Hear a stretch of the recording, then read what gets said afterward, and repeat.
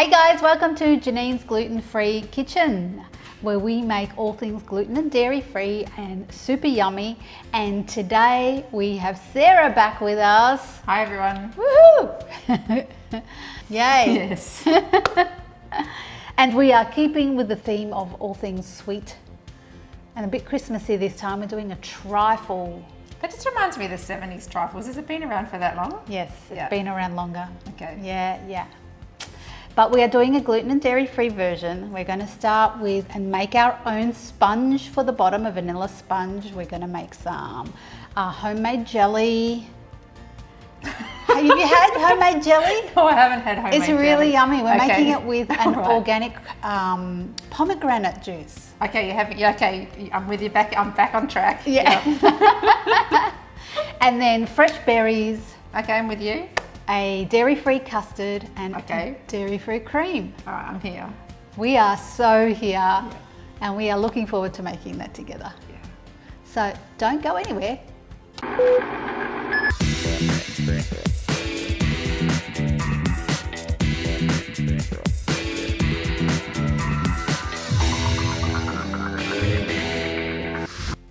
Hey guys, if you are new here, hit the subscribe button and Ding. Doesn't it do that? yes, so you don't miss any future videos that we bring out each week. And I got to tell you, you don't want to miss them. This food is amazing. So ding, ding, ding, ding. Yep, absolutely. All right, let's get cooking. So we're going to make our own vanilla sponge to begin with. Well, spongy cake, vanilla cake. And what we're going to start with is some eggs.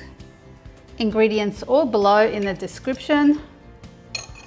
And today we are going to mixing it all in the blender. And the biggest cup I think I've ever seen. It's massive, it's huge. This is some serious cake baking.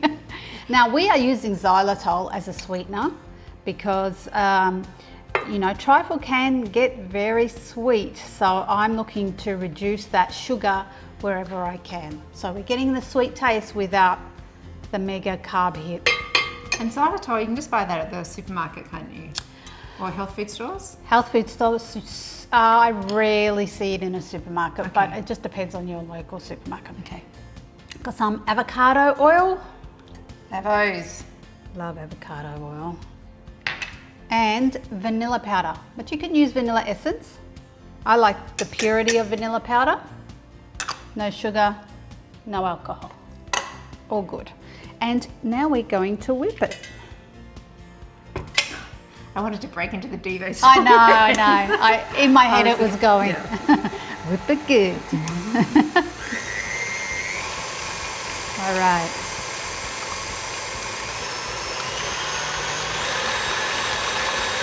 For about 30 to 60 seconds.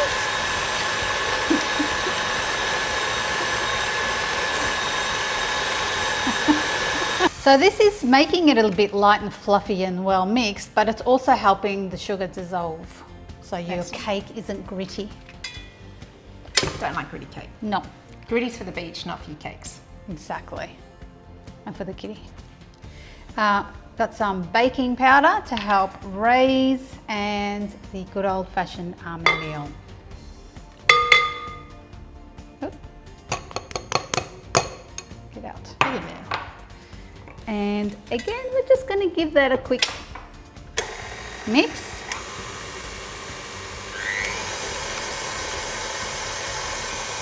Could you do this by hand if you don't have a mixer? Yes, with a whisk. With a whisk? Yeah, Okay. and you have to whisk pretty hard. With those muscles. Yeah. Ready for Christmas? Oh, you've got a bit of muscle there. I know, yeah. Nice. Yeah, no, fork wouldn't be enough. Fork wouldn't be No, enough? you'd Okay. need a whisk. All right, fork's not enough, maybe You whisk. can get those hand beaters from your from like Coles or Target or Woolies or whatever, and they're like $20 or $30. Yeah, okay. Yeah, All right, cool. it's definitely worth investing in one if you want to do a bit of baking. Okay, that's it.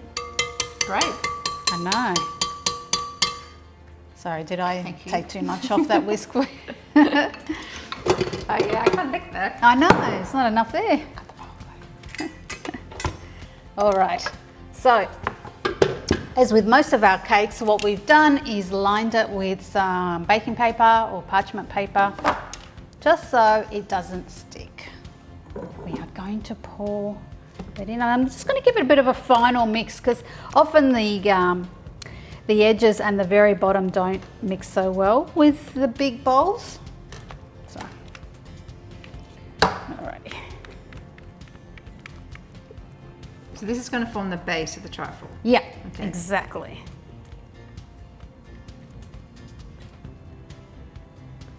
So where all the berry juices get absorbed into. Berries. Are you a berry fan? Yeah, I'm a berry fan. I berry berries. Yeah.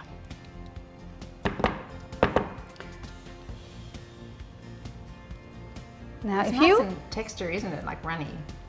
Yeah, and yeah, this one does self-level, which is great. I have used quite a big pan for this, and the reason being that I want my cake to be quite thin for the bowl. We don't want it so high that, I mean, you can do it high, but then you'd have to cut it into pieces. Okay. And my aim with this is to actually just do it as one big round, just for ease. So I've opted for a slightly bigger pan, and it's going to cook nice and even and a little bit lower. Yeah. Okay, so that is now going in the oven, 180 degrees Celsius for only 25 minutes. Easy as. Easy as. All right, so we have made our vanilla cake, which as you can see came out lovely. It doesn't rise too much, but we don't need it to. So we've got a beautiful spongy vanilla cake, and we've got all our bits and pieces that we're now going to assemble. So what we also done, as I said, we made our own jelly, which was basically a process of putting gelatin in with the pomegranate juice and then setting it overnight. And that's it? That's all it is. No sugar or anything? No, because the juice is already sweet enough. Okay. And that's a really great way to know that your ingredients are like really clean. And you can actually make it vegan as well by using agar-agar instead of gelatin. So you can do that. Awesome. So I've got my jelly that I've made the night before. We also have our berries, chopped strawberries and some raspberries underneath there. And I've got some whole strawberries. Beautiful. For the top as well. And some nice pretty cherries that are going to decorate it. Who doesn't love a cherry? Who doesn't? Now, in terms of the custard and the cream, I'm all for finding good quality products that shorten the process. You don't need to be over a hot stove all day. Not in this weather. Not in this weather. In any weather. Yeah. So I have tried a pre-made coconut custard, which is really nice. Yeah, we tested it before and we both liked it. Yeah, so it's a good idea to test these things before you go making a whole recipe out of it, but we found it was pretty good. So alternatively, if you can't find something like that, you can make your own. You can also get a gluten-free custard powder from your health food store and then make it with a nut milk of your choice or a coconut milk or something like that. So you can keep it dairy-free. Now, in terms of the cream, again, I have found a coconut whipping cream, which is slightly different to just the tin of coconut cream, which is just pure cream and that separates into the cream and water. The coconut whipping cream has a little bit of gum and emulsifier thrown in it, and it just gives a much stronger whip. It's whip. So that, and it tastes really yummy too. And we've made it kind of as a chantilly cream, which has a little bit of vanilla and a little bit of sugar. Oh my God. It's pretty good. So now is the time to assemble all our bits and pieces. So as I told you, I want to put in the cake base. Cheaty. I was wondering how you're going to do that. Like that. I'm going to take this away. I should trim it properly because I don't think I got it all the way through. Oh, look, that bit fell off. Oh, damn. Oh, that bit fell off too. Oh. Obviously the cake tastes nice. Yeah, cake's good. And we are going to put that in whole. Squish it down. Just going to give a really nice layer. So I know when my mum used to make it, what we should do is chop it up into little bits and pieces, and then kind of fill in all the gaps, which you absolutely can do and is a good strategy. But I kind of like having the one. You could do this in two ways. Traditionally, you would put your fruit in, and you would pour your unset jelly on top. Okay. And it kind of, you know, macerates the fruit and goes into the sponge. But because we've made our jelly earlier, I actually want to do it the other way around because I just like it like that. So this is a soft set jelly. It's not super hard. And what I'm doing is just cutting it into little bite-sized pieces. I reckon it's going to look beautiful. Pardon? I reckon it's going to look beautiful. Yeah. I kind of picture trifles as kind of mucky, mushy, mushy kind of stuff. But I reckon this one's going to look pretty specky with all the colours. Yeah, absolutely. So the nice soft jelly makes it a bit nicer to eat.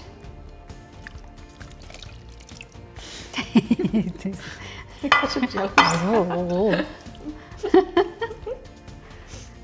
And as I said, we made this from pomegranate juice. Where's your spoon? I ate it. That's all right. I'll get you another one.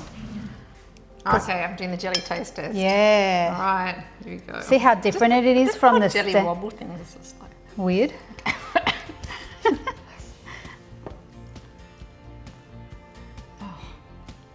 It's not like normal jelly. No, it's not. Oh my God, for all you jelly haters out there, this is the bomb. Now we're going to sprinkle our berries. Very good. She's doing a very good job, isn't she? Thanks, miss. I love the colours, like that really dark purpley of the pomegranate and then the berries. Absolutely. Got our raspberries in next. It's a perfect Christmas dish, isn't it? Because you've got all these fresh fruits at this kind of season. Absolutely. I mean, in Australia, a trifle is so traditionally Christmas. Yeah. It has sort of lost its favour, in recent past, but I think it's because it was made with, like, you know, aeroplane jelly and stodgy stuff that we don't like, obviously. Anyway, so we've got that beautiful layer now. That just looks extraordinary. Looks gorgeous. Yeah, it does. Tastes delicious. Now we're doing our custard. So just very gently.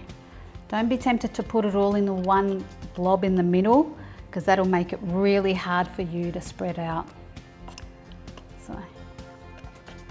It's with attention to detail, isn't it? That really, it's the love and the care that you put into cooking. That's what I really enjoy about your cooking. Thank you. Yeah, it's a bit of an art, isn't it? It is. Mm. And it's not rushing it, you know. It's been, sometimes if I'm in a rush, I just go, that'll do. And then it's like, well, no, that's not right. Like, it's beautiful how you do it. Yeah, thanks. Yeah, I don't like rushing food. I find, honestly, if I rush, it does not taste the same. No. I know it's weird. You just eat rush. You eat rush. That is true. Mm. Yeah, the quality's not the same. No, it's not. No. So, I mean, based on that, if anything, you should just make, rather than trying to squeeze more into what you have got time for, find a recipe that works with what you can do, and then give that really good attention. So that's our custard. Now the cream. And the cream, as I say, it's a little bit firmer because it's whipped. So take your time spreading it around.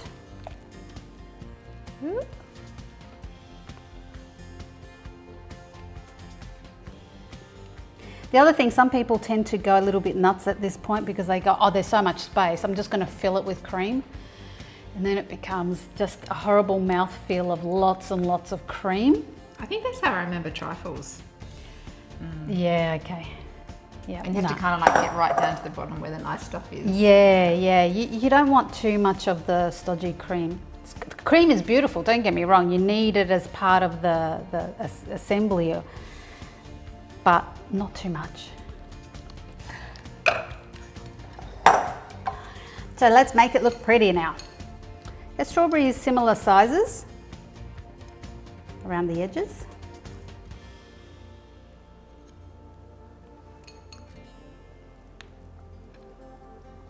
So you just wash these and then just chop the tops off them? Yeah. Cool. Very simple. Standing to attention. Hello. Strawberry, here to serve. And then I might put one in the, one in the middle. Oh, that's so Christmassy. That was like $1 trillion. It's fantastic.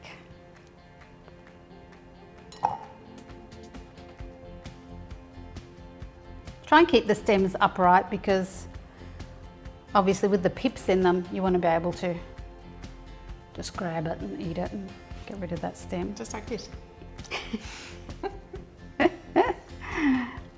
Exactly. Here we go. That's it. That's our gorgeous gluten-free, dairy-free trifle. That looks amazing. How sensational is that?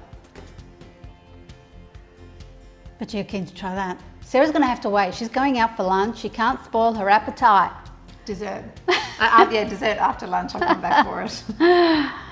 And that, the great thing about that is you can make that a few hours ahead of time, like in the morning, and then it'll be ready for later. And there you have it, guys, our beautiful, gorgeous, gluten and dairy-free berry trifle. It's very delicious. If you've enjoyed this recipe, which I'm sure you have, hit the like and send us your wonderful, heartfelt thank yous and messages. We love hearing from you guys. And subscribe if you haven't already. That's super important. And make that cake for Christmas, because like Christmas desserts, I mean, that just looks beautiful. And Christmas desserts are often quite stodgy and etc. Like that just, it's light, it's gluten, it's dairy free. It won't feel you, you won't leave feeling really bloated. No. It's a beautiful dish for Christmas. It is, so is. Timing. Actually anytime. Yeah. Actually anytime. Yeah. You make it anytime. It's awesome. Guys, thank you so much. It's been a pleasure. We'll see you next time. Thanks again for coming by. Yeah, thanks for letting me hang out on Janine's gluten-free kitchen. Woohoo. See ya. See ya. Just losing it.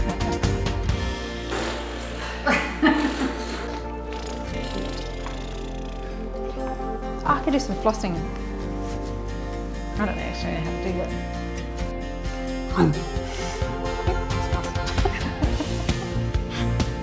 We've got some you talked me through it. Okay, we've got some eggs. We've got some sugar. Yes. Yes. 180 to 80.